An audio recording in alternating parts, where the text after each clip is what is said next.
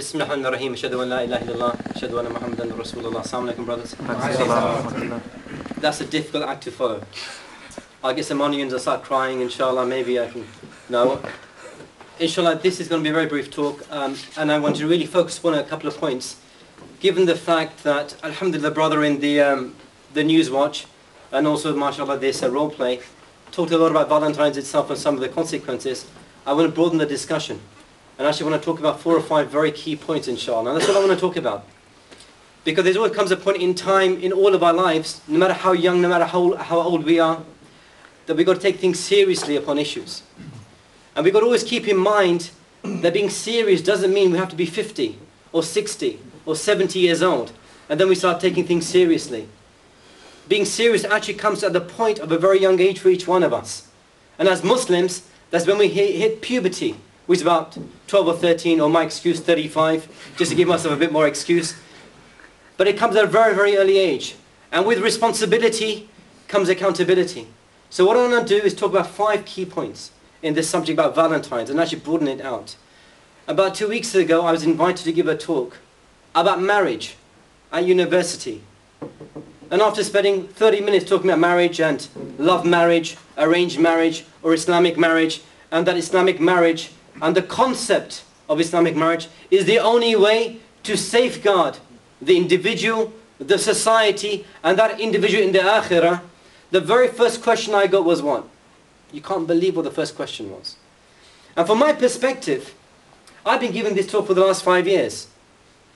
And over the last 5 years, in the same university, I've seen the questions have changed over time. First question was, oh, Brother Burhan, yeah, I want to get married, so what's the halal way of doing it? Okay, khair, inshallah, here's a halal way of doing it. Oh, but that's difficult. All right, think about this. 3 years ago, yeah, I've seen a real nice cutie girl, and I'm not sure the kind of language people use nowadays, but you know, in my age, cutie girl, and what do I do? Okay, you should follow this process. Ah, but that's difficult. All right, then try this. Jazakallah khair. Yeah. This year, the very first question was what? Brother Burhan, I've made a girl pregnant, what do I do? In the space of 5 years, what the question was and what the questions have become. And the bizarre thing is, I expected that response, which is, ha ha ha, isn't that funny? Until you think of 2 things. What happens if that was your sister? Then what would you say? And then you realize it's not really that funny anymore, is it? It's actually quite serious. And secondly, if you're the one who did it, what about the consequence in the dunya for you? And more importantly, the consequence in the akhirah, when you meet Allah subhanahu wa ta'ala. And then we realize all the fun and the jokes and the laughter that we tend to talk about these kind of issues is no longer funny anymore. There's actually a very serious underlying point that we need to very much think about. And that's why for me, in all my years and brothers who know me, giving these kinds of talks, it's always about trying to give a laughing joke, to give a premise, to make people appreciate the subject. But there comes a point when we have to recognize this actually is a quite serious issue because of the significance of it and what it means. And I want to give you my second point that was alluded to earlier on. If I invited you to my house, I'm not saying I would invite all of you to my house, mashallah, it'll be a very expensive dinner. Yeah? But if I invited you guys to my house, I've got quite a strict rule in my household, which is, you know, you go to the zoo, don't feed the animals, that kind of stuff. Come to my house, don't feed my kids chocolates. Yeah. There's a certain rule. I want to make sure that the children have a certain understanding of their diet, of their habit, of their lifestyle.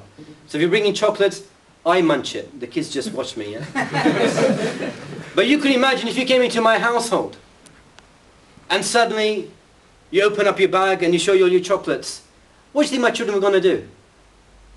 They're not going to say, oh, uncle, no, we can't do this, subhanallah, Allah's watching us, astaghfirullah, you know, my dad makes the laws in the house and we have to obey our father, mashallah. They're not going to do that. What do you think they're going to do? Oh, uncle, we love you. Don't tell my dad, shh. They're going to, you expect that to happen, don't you? They're not going to take the moral high ground and say, no, we can't. You've actually connected to something which you're very keen to have. And if you draw that analogy to the point that's being made, what When you go into society and you replace those chocolates, which will attract my children in the household, you replace those chocolates with the billboards that you see of half-naked, naked women, the movies that you see on a daily basis, what you see when you go to the local shopping, and you see that flesh of meat walking past you, not one, not two, hundreds of them. And come summertime, you think you are, where can you look? Anywhere you're looking, you just, astaghfirullah, look down and you got images, oh my God, look up, and you're struggling. Everywhere around you, constantly. You go onto the internet, 75% of traffic on the internet is what? Pornography. And then you realize, like my children with chocolates, and the temptation is going to be there naturally. You find this society is pushing this frustration towards us and creating this pressure point where you have to deliver. Otherwise you're not a man. You have to deliver, otherwise there's something wrong with you. You may be of the other type. Yeah. And you find you're struggling now because the pressure there for you to deliver, and the expectation is very, very high. That you've got to be in a relationship, or you can have a relationship. And we find the pressure is huge. Not just because of the imagery, not just because of what we see, but also because of role models. And role models who engage in this kind of stuff, what happens to them? Their popularity increases. People don't say, oh, this is disgusting what this man has done, whether his name is John Terry or Ty Gozer. No, he's a man. It can happen to all the best of people. And the pressure is there for everyone to deliver. And we think, can we be immune to this? And my point is, I do dua to Allah subhanahu wa ta'ala. We don't get caught in this trap. But the danger is when we start quoting statistics, we have a very dangerous attitude, which is what? Hasn't happened to me. Hasn't happened to my sister. Hasn't happened to my cousin. Alhamdulillah. Oh yes, really bad what I read in the newspaper today. Oh, about this and so. But one day, that could be you as a statistic. Because the impact of this pressure, and Valentine's is just the example. It's a superficial example. Because that's just one day in a year. These billboards aren't there one day in a year, are they? I take my kids down the street, and for those who know, I've got 7 children. I've only got 2 pairs of hands. Daddy, what's that? Don't look. Oh, no. And you're like, I wish I had just another 5 hands with me, but you don't. And my children are young. And I think to myself, subhanallah, how do I protect my children from this? And one day when they grow old, they go to school, they go to college, and the pressure is there for them. How are they going to solve that problem? And we've all experienced it. And think about it. We've experienced it. And we know what the ropes are. Do you want your children to experience it? None of us do. And that's the second point for us to think about. The danger. Now the impact of this kind of pressure about boyfriend, girlfriends, and the significance of that, impact of that is what? You saw a few statistics. I want to give you some other statistics.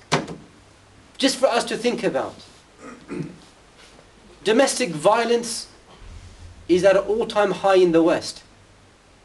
Often you hear the media, the news, politicians, governments, think tanks saying, oh, within the Muslim community, there's a lot of domestic violence.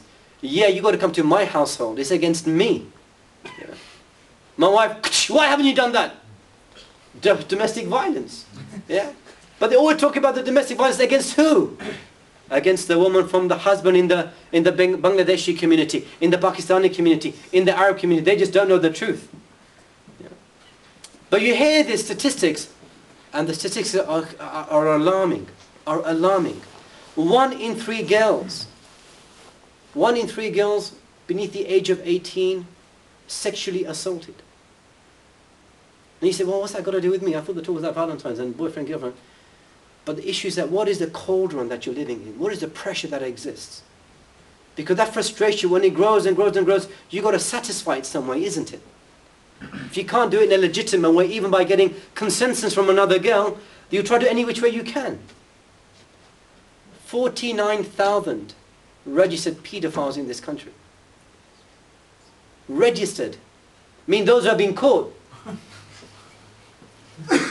49,000.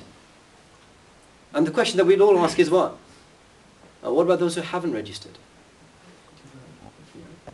Subhanallah.